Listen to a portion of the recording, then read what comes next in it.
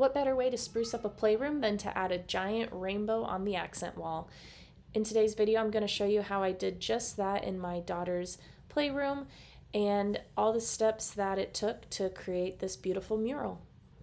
Before we get started, I would so appreciate it if you left a comment, liked this video, and subscribed to our channel.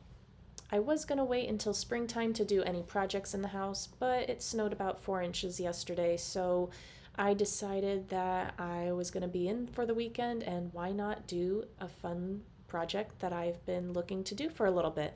Here's what I did. First step, obviously, you want to clear the wall that you're going to be painting on. We have our toy bins from IKEA set up in front of them, so I just moved everything out of the way and put a drop cloth down in preparation. You're going to want to make sure you mark where the center point of your wall is.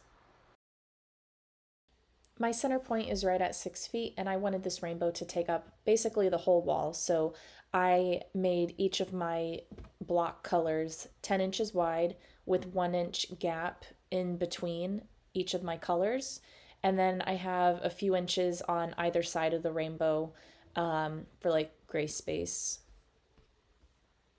You're going to attach your twine to your pencil and then measure out how far your first half circle is going to be, and then put the thumbtack through the twine into the wall at your center point. You're going to draw your half circle, and then you're going to shorten your twine to the next half circle. I cut 10 inches off my twine since each of my color blocks is going to be 10 inches wide, and then the next step I cut 1 inch off my twine to allow for the 1 inch of white gap I'm going to have in between each color. And then again, I just repeat that pattern. Take 10 inches off and then 1 inch, 10 inch, 1 inch. So however much you are wanting to have as a gap and however much space you are wanting to have for each color. My largest half circle was the hardest point to draw with the pencil.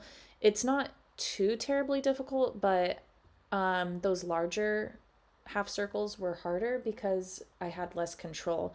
When I got down to the smaller half circles and I was able to hold my thumbtack to the wall and draw at the same time, that made it a little bit easier because I felt like it was a little bit more in control. Once I had my rainbow drawn on the wall, I got painter's tape to put on my baseboards to avoid any paint leaking. All right, we are finally at the fun part. We are painting. This is the color Ruffled Tutu from the brand Dutch Boy. It's from a store here in the Midwest called Menard. So I lucked out with this project. My best friend let me borrow her paint. She did a rainbow in her playroom, and I loved the colors she used. They were so perfect and just like a really good pastel color. So she let me use her remaining cans. She got quart sizes, and there was hardly any gone from her cans. And I didn't use a whole lot either. I mean, I could probably do like 4 more rainbows. So she had a quart size, and I don't know, I don't want to say you could get by with a sample size container because I know that's not a lot of paint. But if you do the quart sizes, that's going to run you $15 to $20 a can. So I got lucky. My friend just let me use hers, so I got to use it for free. But you might want to look for some sales if there's rebates, or like buy one get one 50% off, or buy one get one free. Definitely look for those. I wish I had some good advice to give you on how to stay within the lines when painting your rainbow.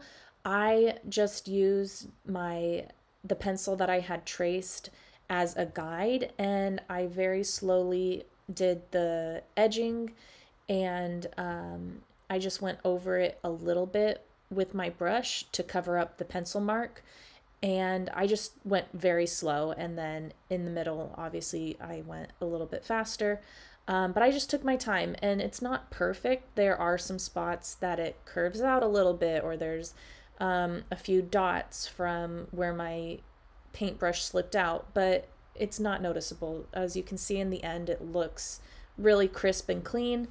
And up close you can see the little imperfections, but I'm not bothered by it. If you are, you can definitely use some tape. I will also add that we have smooth walls here. Where we just moved to back home, we had textured walls, which made it super difficult to do any like wall project like this, at least for me. I had a hard time with textured walls. But that also helps here with the drawing and getting these smooth lines painted on with the flat wall. So just wanted to give that disclaimer that I kind of have it a little bit easier with the smooth walls that are not textured here. This next color is called Sugar Rush by Dutch Boy as well. And I don't know how much of this you want to see. For me, when I watch videos like this, I love to see the progress. So if you don't want to see a 10-minute video of me painting, then skip to the end. And if you want to just know the colors, I'll leave them in the comments below or in the description below. But yeah, here is me painting Sugar Rush.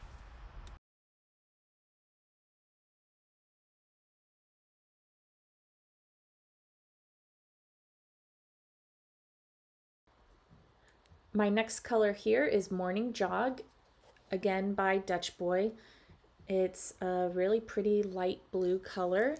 I had to skip down and do this color. As you can see, I skipped 2 colors there.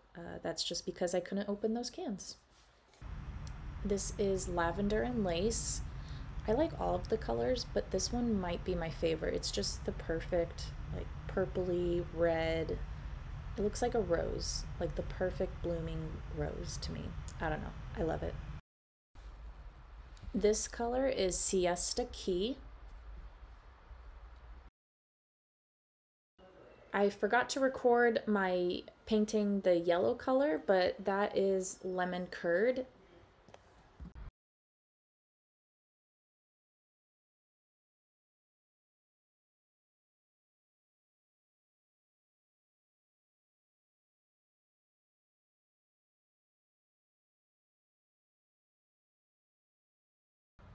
So I painted this at nighttime and I waited for everything to dry until the next morning, and then I went back in with my white paint and just touched up any areas in the background, that white color that I wanted to make crisp and clean.